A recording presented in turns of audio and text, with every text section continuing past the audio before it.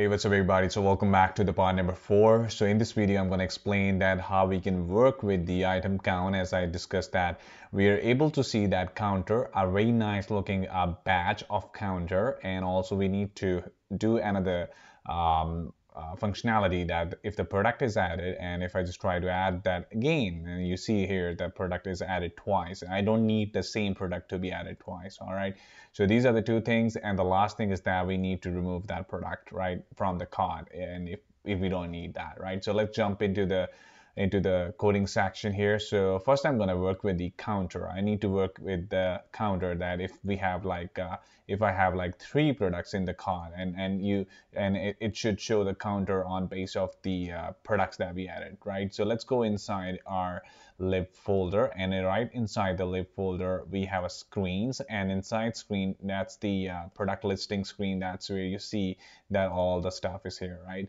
So here right inside my actions, you see here we have an icon button here. So we need to implement here block builder, and block builder help us to get the data from the state and show it on our UI, right? So there are a couple of things that I need to do here. The first thing that I'm going to do here is right inside the icon button, I'm going to use here, wrap this with it, just like what we did in the card listing screen. We use here block builder. So I'm going to use here block builder, and right inside the block builder, I'm going to use here the cart block and the cart state, right? As simple as that. So state will help us to get the data through it. So inside here we have a builder, and builder provides us the context and the state, and right inside here, and you see here it always return, block builder always returns something. So this child, we don't need anything right from here, so I'm going to cut this out from here, and still I'm not going to write anything here because we have to implement some conditions. So we need to define here the count. So I'm going to create here a variable with the name of count, and with the help of state we are able to get the cart items.length.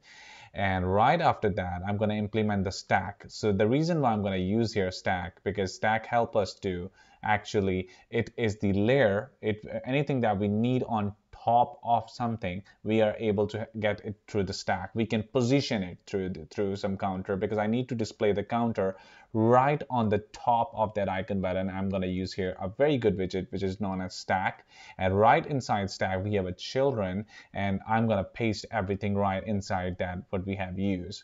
So now this count needs to be shown. So I need to do here is right after the icon button, I'm going to use here position widget. So let me write here position, and right inside that position I'm going to define that counter inside that. So let's gonna do here is define the container, and right inside that container I'm going to give it some kind of padding. You can give what you feel better in your UI. I'm just going to show you real quick. So add insets.all, and right inside here I'm going to define, let's give it the all values of 6. So I'm happy with the 6. You can give whatever you feel comfortable with. So let's give it some decoration and give it some color. So I'm going to use here box decoration, and right inside box decoration we have a color property, and let's give it the color of the batch of colors.red. And we also have the border radius. I'm just going to make it a little circular, so you can use here a property which is known as the border radius dot where it goes. So border radius dot circle, there it is, right? And inside I'm going to give it the radius of 10, whatever you feel comfortable with. All right, so this is the part of this, and right after that we have some constraints. We can also give some constraints like box constraints. So I'm going to give it the const of box constraints, and give it some width and the height. So I'm going to give it the min height of 15, and I'm happy with the min width as well. So let's give it that of 10, and this is actually what is wrapped in the red. That is what we have put everything in the red. So next we have to display the text, and we have to use here actually I just need to remove this. So inside child I'm going to display my counter. So let's give it the single quotes and bring this in with the help of dollar. Simple, you can do like this to dollar count, and that's going to show you the counter. I'm going to do some styling. So right inside the text widget there is the styling. I'm going to use here the const and make that text style.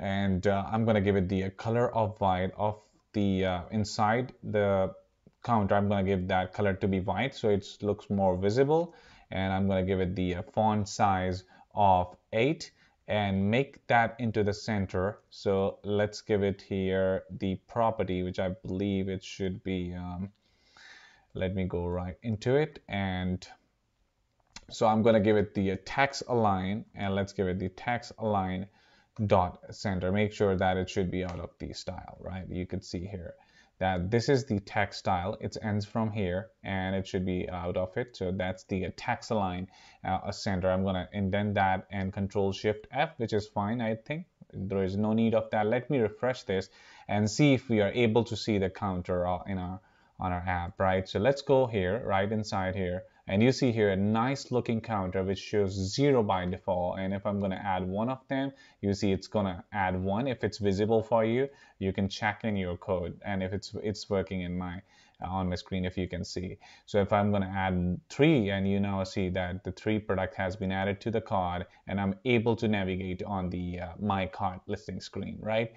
All right, so this has been done, and as you could see, if I'm just trying to add another product, you see I'm actually getting the same product twice. I don't need that. I need to show the message that the product has been added twice.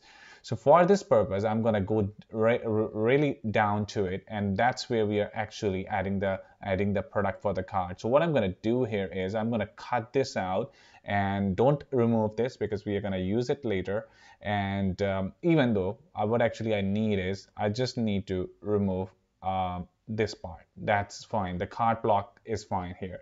And I also need to create here another variable. Let's give it the name of cart items. So how many items that we have in the cart, so we can get it through the block. So cart block dot state dot cart item. It's very much similar. Like we need to get the cart items that we have inside this variable. We can able to get the cart items.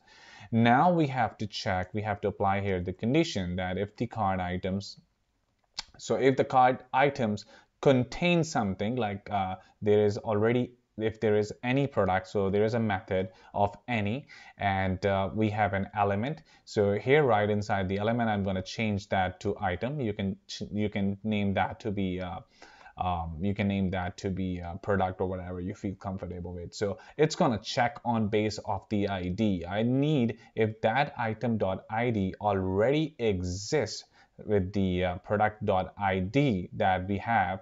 So this gonna check the condition, and if that is added already, so we are gonna show the message. And on the other case, on the else case, which is working fine, I simply paste down here the same code that it was working earlier. All right, so right inside here, if that product already exists, so I'm gonna do here is real quick, I'm gonna copy this message here, and you can change that to product already added to the cart. So as simple as that. So it's check if that cart items exist already with the same ID. So that's the most appropriate way to check on base of the ID. You can either check with the help of the you can check on base of the name, but names can be similar, so it's always be a good approach to check on base of the ID. All right, so that's as simple as that. So I hope this is gonna work. Let me refresh this and check this out. So I'm gonna refresh this, and let's go back here, and you see that our counter is 0. And if I'm gonna add the product, let's add 2 product, and if I'm gonna add the same product again, you see that the product already added to the cart. And if I go right here, there is no any cart item with the duplicated product added here, right? So we are good to go with the 2 things, right? And I just need to, this looks very ugly to the debug. I'm just gonna go to my main.dart file and change that to be to make that false, right? As simple as that. Let me refresh this, and you see here that now that badge or that banner is gonna remove from here, right? All right, so let's go to the very last thing in this video that I'm gonna do here is, so if I go to my listing page, let me add one more product here, and if I go right up here, I just need to remove this product from here when I click on this button. So for this, and we need some event, we need some input to perform an action. So first thing always good to go is to go inside your event and define the remove from cart event. Let's create that.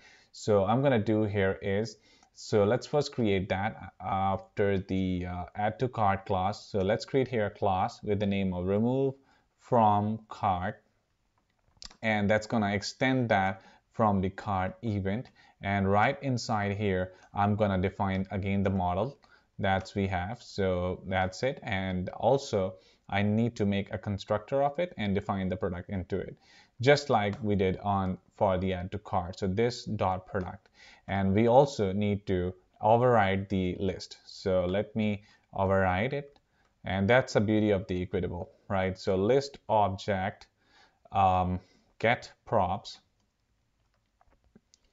and make that to the product. So it's gonna remove the product from the cart if there exists, but it's still not gonna work because we haven't defined that event inside the block. So let me go inside the block and I'm gonna define here the event that is gonna remove it from here. So let's go inside add to cart block, and right after the add to cart event, I also need to I'm also gonna define here the condition else if, because we're gonna have more conditions later on. We are gonna check the request of that. So that is why I'm gonna use here else if. And let's define here event is remove from cart. Remove from cart. So right up inside it, I'm gonna create here a variable with the name of the same updated cart. Because we are going to update the cart value if something is removed from the list, very similar from top. So list product, so I need to remove it from the product. So list product dot from, let's again go to this cart items and remove it from it. So over here we are going to use here remove method and simply pass the event here, event dot product, and emit the state. So let's define here cart state, very much identical, nothing different. All I did is just simply use here the remove method, and on the top of it I've used here add method, and this is going to add the item to the list. This is going to remove the items from the list, right? So these are the two events that I do, but it's still not going to work because we have to define that condition right inside our cart list screen, and that's where you see we have our on press, and that's where I'm going to define my block.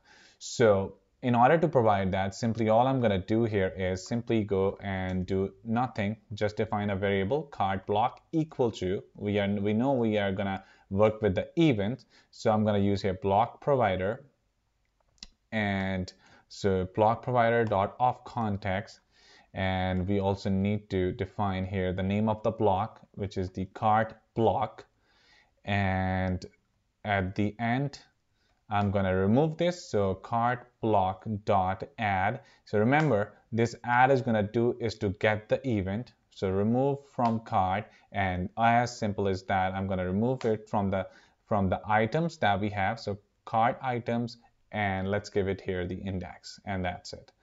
And I hope this is going to work very, very fine. So let me refresh this and check this out. Either we are going to work with this or not. So I refresh this, and we're going to implement all the functionality. So let's add one product, two, and if I'm going to add three, let's add three products. If I add the same product twice, you see the product already added to the cart. We have three items in the item count, and if I'm going to remove the product three from here, and you see now the product has been removed. Let me remove the 2, 1, and if I go back here, you see the counter is 0. So we are good to go. We have done. We are able to add the product to the cart. We are able to show the counter on top of it. We are able to avoid the duplicated products to be added. So approximately we are left with the only one thing, that how we can check out once we have added the product to the cart, and we are able to print that all the response that we get from the transaction, show the dialog of successfully transaction. That hopefully that's what I'm going to do in the very last part of this video. Expected is that this is going to be the next is going to be the last video. So I hope you guys love it. So please must subscribe. I'm going to show you more interesting video in the last part.